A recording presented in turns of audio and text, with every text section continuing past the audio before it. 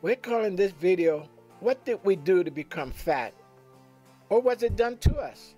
Was it something that we did, or was it done to us?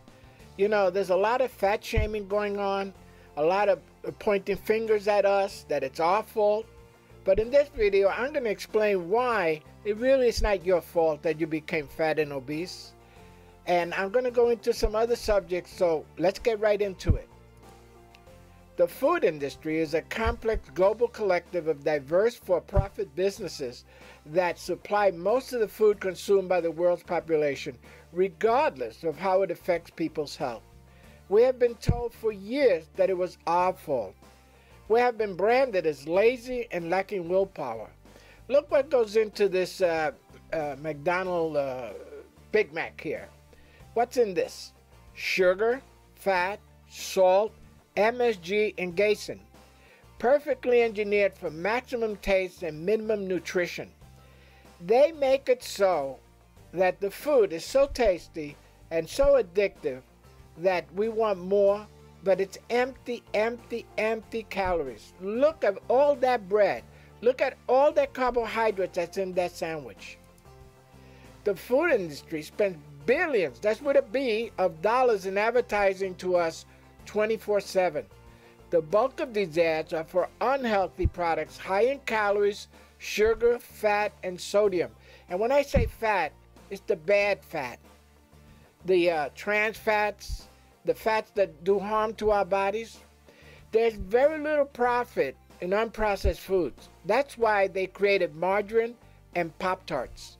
Do you know that margarine was supposed to be better than butter? And it turns out that margarine was one of the major causes of obesity in this country. And also take into consideration that a lot of the diet food that we've been led to believe was so good have proven to be major reasons for the obesity crisis in this country. You will find it hard to believe that the FDA does not have researchers on staff to verify the claims that the food industry makes about its products. Processed foods make up 70% of the U.S. diet. Now, here's what I'm telling you. The food industry does the research, presents it to the FDA, who then just reviews the research, does not do independent research. Do your own Google search about that fact. You're going to be shocked as much as I was. Let's start with artificial sweeteners. We all use them. Our bodies suffer an adverse reaction to aspartame because it's toxic and unnatural. And that's a magic word, unnatural. You know, our ancestors did not eat anything that was not natural and did not eat anything that was processed. Artificial sweeteners cause carbohydrate cravings. Research by Yale Journal of Biology suggests that artificial sweeteners contribute to weight gain. You know, manufacturers stood to save money by switching to corn-based ingredients. In 1980, Coca-Cola began using HFCS in its beverages, and by the mid-80s, most other soft drink companies were doing it too. The food industry puts ingredients in foods that make you crave more, just like the tobacco industry put more nicotine in cigarettes. It's a known fact that obesity epidemic started in the late 70s, and it took off with the introduction of HFCs. And why did they replace the natural sugar? Because corn, by the government standard, was a product that the government fostered for profit to increase corn production. And corn has produced a very cheap, concentrated form of sugar, which is high fructose corn syrup. Look at this picture on the side here. Gain weight, drink one a day for a year. In 1955, a 10 ounce, it was 13 pounds a year. In 1998, a 44 ounce had 57 pounds a year. In 1915, 6.5 ounce cost 8 pounds a year. In 1960, a 12 ounce cost 16 pounds a year. And in 1992, 20 ounce cost 26 pounds per year. Now, in a wonderful video, Dr. Lustig, Sugar, the Bitter Truth, gain weight, drink one a day for a year. For the complete story, watch this link that you see here, tinyurl.com/3D9RPS9. Dr. Lustig, MD, gives a wonderful presentation why we are gaining so much weight because of the sugar epidemic that comes in so many forms under so many names. The food industry not only created the obesity epidemic, they were later asked by the government to fix the problem by creating low-carb, low-fat foods for even slightly overweight. This is where the food industry hit a home run with obesity. Just like the tobacco industry did in the last 40 years, they keep saying that it is the weak-willed and obese who are at fault for the obesity epidemic, not the products. The food industry created the obesity epidemic and now making a fortune creating diet products. You know, where did the low-carb, low-fat diet get us? To obesity, to diabetes. You know, our ancestors, the people in the 40s, the obesity wasn't rampant. Diabetes wasn't rampant. Arthritis wasn't rampant. Heart disease was not rampant. And of course, people are going to say, oh, but they died young. Yeah, they died young from other things like pneumonia, chickenpox, polio, things that today we take for granted were killing people off. Not the high-fat diet. And also the wheat from those days was much better than the fake wheat that we eat today. The food industry made fat the enemy. The biggest lie the industry created was that fat was bad for your weight, waist, and health. They created margarine, an artificial substitute for butter.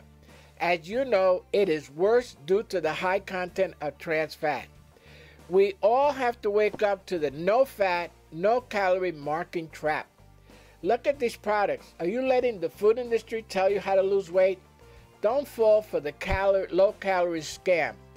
You know, Healthy Choice, Diet Coke, 100-calorie package, Fiber One, 100-calorie popcorn, the slim, skinny cow ice cream, the 100-calorie yogurt, Smart Ones, Chewy from Quaker Oats, Diet Snapple. It goes on and on and on.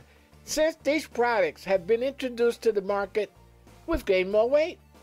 And those of us who think drinking Diet Coke instead of drinking regular Coke think we're doing something good. Like we'll have a Big Mac and everything and then have a Diet Coke with it. What that Diet Coke is doing is causing us to have more carbohydrate cravings. Sugar is in everything we eat. No wonder we can't lose weight. Table sugar is 100% fat-free. Yeah. Sugar is 100% fat-free when you put it in your body. But once it's in your body, it turns to fat by the fat storage hormone insulin. I told you guys that insulin is the fat storage hormone in the human body. The food industry, forever looking for more profits, created the artificial sweetener high fructose corn syrup known as HFCS in the 1970s. HFCS, it is a non-natural product because it is a concentration of fructose in corn. On average, you're consuming about 79 pounds of HFCs per year and 150 pounds of sugar. No wonder you can't lose the weight. No wonder the majority of people are obese. No wonder that we're all struggling with obesity. Sugar high gives us the immediate feel-good high. Consuming added sugars, especially in the form of soft drinks, is strongly linked to obesity. Look at this picture from an aisle in the supermarket. Every item on that picture has high fructose corn syrup or excess amount of carbohydrates or different names for sugar. There must be 50, 60, 70 different names for sugar, for high fructose corn syrup. And it's a struggle we're losing because we don't realize what's being done to us. Wheat products turn to sugar almost immediately after entering your body. The new modern wheat may look like wheat, but it is different in three important ways that all drive obesity: diabetes, heart disease, cancer, dementia, more like arthritis. You know, a lot of people don't realize that this gluten-free thing that people are having is because they're consuming a new type of wheat. And that wheat contains super starch, amylopectin A, that is super fattening. It contains a form of super gluten that is super inflammatory. It contains form of a super drug that is super addictive and makes you crave and eat more. They are called glutamorphins, after gluten and morphine. Sugar has become our drug of choice. Look at this picture, modern wheat versus wheat in the Bible. Starch is first required to be converted into sugars before digesting by our body. Bread, pasta, bagels, rice, potatoes. It goes on and on and on. All the things that we take as benign are really sugar. So from now on, when you look at wheat products, just look at them for what they are. Sugar. It's like the wicked witch from Snow White, offering Snow White the apple. These wheat products are the apple that's poisoning us. See you on the next video. Please share this information with every human being that you know. Bye-bye.